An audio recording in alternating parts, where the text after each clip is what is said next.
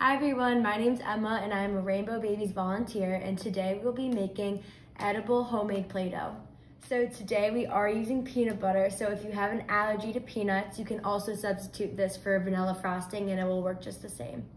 So the first thing you're gonna do is do 2 cups of powdered sugar. So there's 1. Okay, and then here's cup 2. And it's gonna get really messy.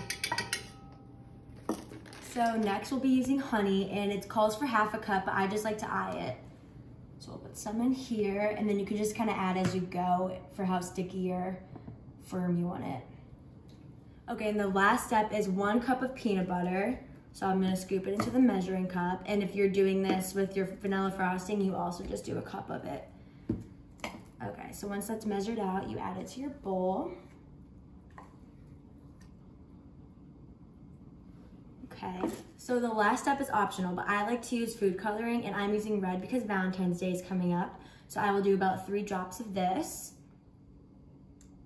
And then once you start mixing, it should turn the color you want it to be. Okay, so now we'll mix it all together. And again, if you don't like the color, you can put more of the red in.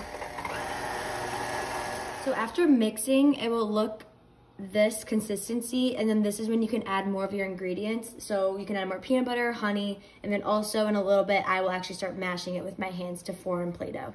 So now your edible Play-Doh will look like this, and then from here you can play with it, you can eat some of it, make some animals, make some shapes, and I'm gonna make something so you'll see it in a little bit. So with my edible Play-Doh, I made a heart for Valentine's Day coming up, and I hope you guys all enjoyed this video, and I can't wait to see what you make next.